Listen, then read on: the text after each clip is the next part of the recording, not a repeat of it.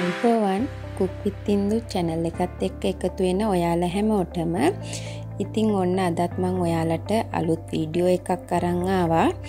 අද මම හදන්නේ ජෙම් බිස්කට්. අපි මල් බිස්කට් කියලාත් කියනවා. මේ බිස්කට් එක කන්න ලොකු පොඩි අපි කවුරුත් කැමතිනේ. එහෙනම් අපි දැන් බලමු මේ ජෙම් බිස්කට් එක හදන්න මොනවද අවශ්‍ය කියලා.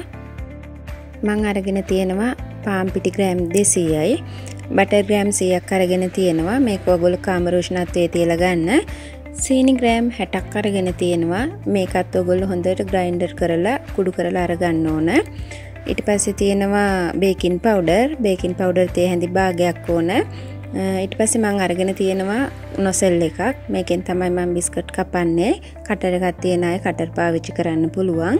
ඊට පස්සේ තියෙනවා වැනිලා තේ හැඳි එකක් ඕන. බිත්තර එකයි. ඊට පස්සේ කිරි තියෙනවා. කිරි ෆ්‍රෙෂ් මිල්ක් අරන් තියෙන්නේ මම. මෙතනදී ඔයගොල්ලන්ට අවශ්‍ය වුණොත් විතරයි කිරි පාවිච්චි කරන්නේ. දැන් එහෙනම් අපි හදන්න පටන් ගමු. මම මෙතනදී බටර් ටික ලොකු බෝල් එකකට දාගෙන තියෙනවා. ඒකට මම එකතු කරනවා කුඩු කරගත්තු සීනි. දැන් මේක හොඳින් මිශ්‍ර කරගන්න ඕන.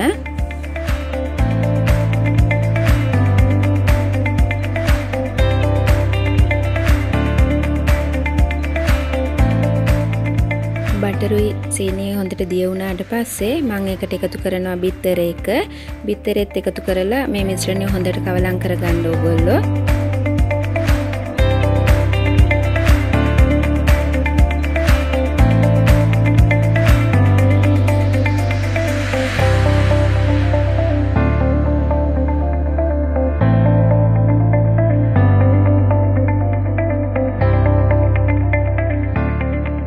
බලන්න මේ විදිහට හොඳට ක්‍රීම් එකක් වගේ වෙනකන් කවලම් වුණාට පස්සේ මම ඒකට එකතු කරනවා වැනිලාත් එකතු කරලා හොඳට කවලම් කරගන්න ඕගොල්ලෝ.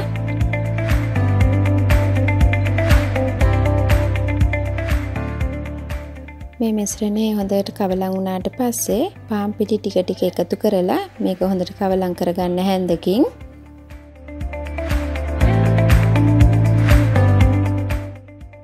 අපි ගත්තු පාන් පිටි ග්‍රෑම් 200 මදි වගේ හිතෙනවා නම් ඔයගොල්ලෝ තා පාන් පිටි ටිකක් එකතු කරගන්න.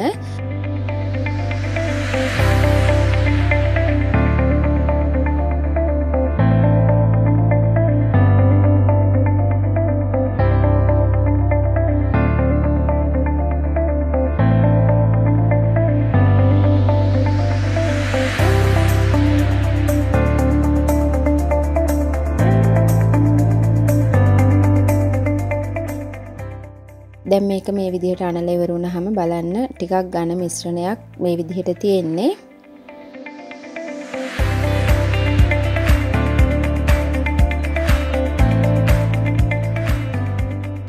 මම දැන් මේකට ෆ්‍රෙෂ් මිල්ක් මේස හැන්දක් විතර එකතු කරලා මේ විදිහට අතින් හොඳට අනා ගන්නවා. ගොඩක් අත තද කරන්න එපා. අත සැහැල්ලුවෙන් ටිකක් අනා ගන්න.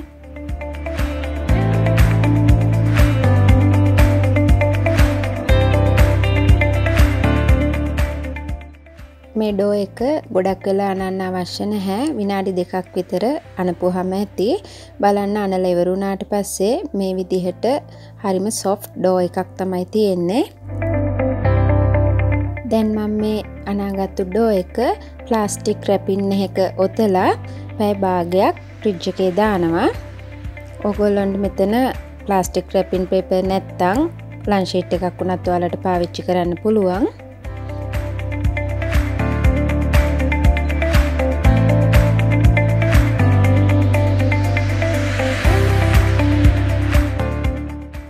මේ තියෙන්නේ මං පැය භාගයක් ශීතකරණයේ තියලා ගත්ත ඩෝ එක. දැන් මම මේ ඩෝ එක බේකින් පේපර් එකක් උඩ තියලා රැපින් එක ඉවත් කරගන්නවා. ඊට පස්සේ තවත් බේකින් පේපර් එකක් ඩෝ එක උඩින් තියලා මේ විදිහට රෝලර් පින් එකකින් හොඳට තුනී කරගන්න ඕන.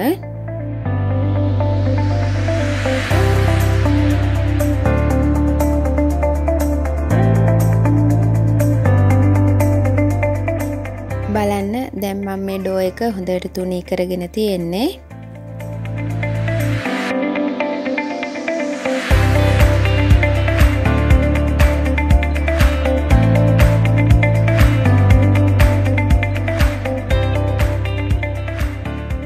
ගොඩක් තුනී කරන්න එපා. මේ ගානට වගේ තුනී වුණාම ඇති. දැන් මම මේ තුනී කරගත්තු ඩෝ එක මේ නොසෙල් එකෙන් රවුම් කපා ගන්නවා මේ විදිහට.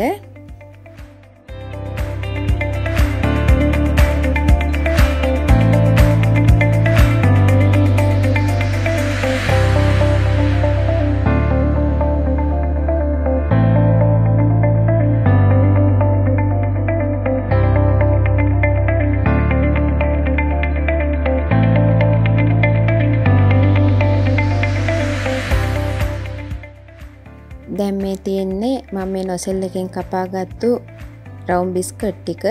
දැන් මම මේක සෙන්ටිග්‍රේඩ් අංශක 160 උෂ්ණත්වයට විනාඩි 15ක් බේක් කරගන්නවා.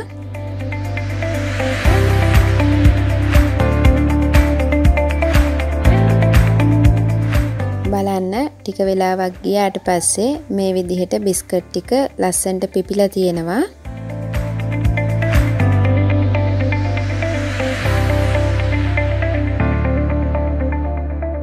දැන් අපි බිස්කට් ටික බේක් වෙනකන් අයිසින් එක හදාගමු. මම අයිසින් එක හදාගන්න අරගෙන තියෙනවා අයිසින් sugar ග්‍රෑම් 250ක්, බිත්තර සුදු මද එකක්, කැමති පාට කලරින් ගන්න පුළුවන් ඕගොල්ලන්ට. ස්ටාර් නොසල් එක අරගෙන තියෙනවා මම. එහෙනම් දැන් අපි හදන්න පටන් ගමු අයිසින් එක. මුලින්ම බිත්තර සුදු මදේ මේ විදිහට බීට් කරගන්න. මම මෙතනදී හයි ස්පීඩ් දාලා බීට් කරනවා.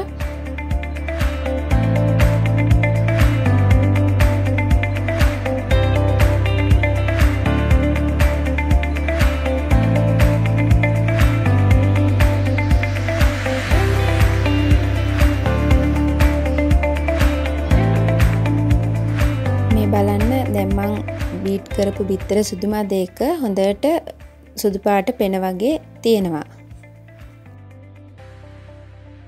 දැන් මේ බිත්තර සුදු මද එකට අයිසින් sugar ටික ටික එකතු කරගෙන බීට් කරන්න ඕන. මෙතනදී හයි ස්පීඩ් බීට් කරන්න නැහැ, නෝමල් බීට් කරන්න ඕන. ඔයගොල්ලෝ ගන්න බිත්තරේ ප්‍රමාණය අනුව අයිසින් sugar අඩු වැඩි වෙන්න පුළුවන්. හොඳට බීට් කරලා ඉවර වෙලා බීටර් එක උඩට උස්සලා බලන්න වැක්කිරෙනවා වගේ නම් තව අයිසින් sugar එකතු කරන්න ඕන. තව ටිකක් අයිසින් sugar එකතු කරලා හොඳට බීට් කරන්න.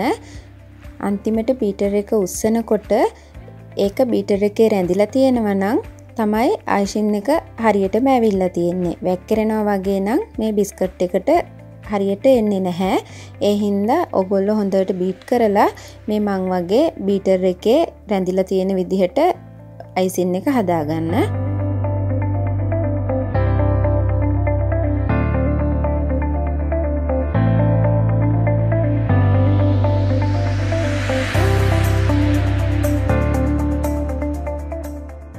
දැන් බිස්කට් ටික බේක් වෙලා ඉවරයි.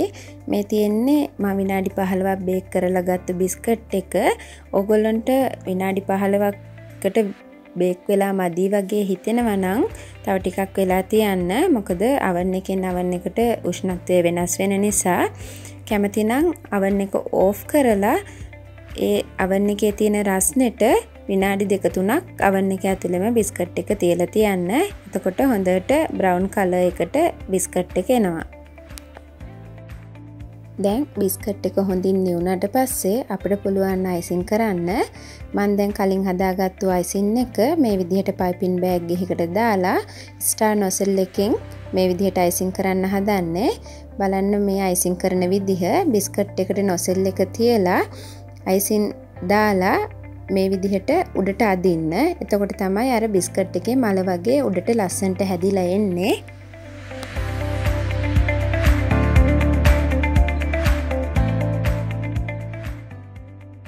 ඕගොල්ලන්ට කැමති පාටවල් එකතු කරලා මේ විදිහට අයිසින් කරගන්න පුළුවන්.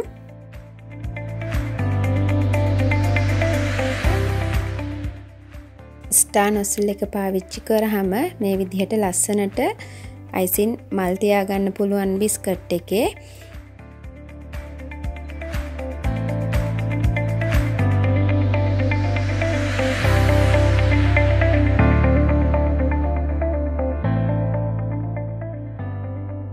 දැන් මේ තියෙන්නේ මම ඒ විදිහට අයිසින් කරලා හදාගත්තු මල් බිස්කට් ටික.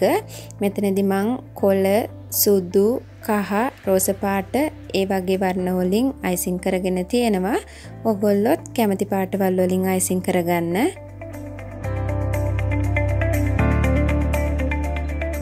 අයිසින් කරගෙන ඉවර වෙලා නැවත මේ බිස්කට් ටික oven එකට දාන්න ඕන.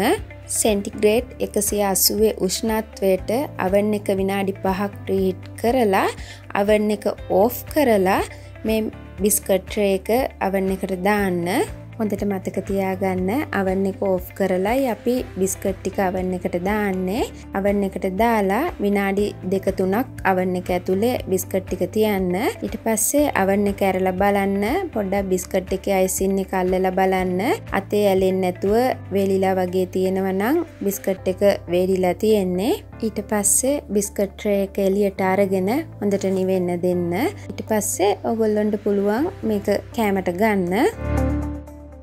මේ තියෙන්නේ මම ඒ විදිහට හදාගත්තු ජෙම් බිස්කට්. එහෙමත් නැත්නම් මල් බිස්කට්. ඕගොල්ලොන්ටත් පුළුවන් මේ විදිහට හදලා රස බලන්න.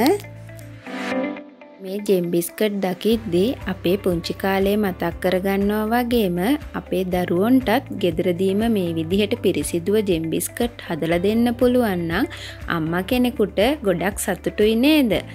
එහෙනම් ඕගොල්ලොත් මේ විදිහට ගෙදරදීම පිරිසිදුව ජෙම් බිස්කට් හදලා දරුවොත් එක්ක රස බලන්න. ඔයාලා මගේ මේ වීඩියෝ එකට කැමති නම් ලයික් කරලා කමෙන්ට් කරන්න. ඒ වගේම යාළුවෝ අතර ෂෙයා කරන්න. එහෙනම් යාළුවනේ අලුත් වීඩියෝ එකකින් ඉක්මනින්ම හමු වෙමු. ගිහින් එන්නම්. සුබ දවසක් ඔයාලා හැමෝටම.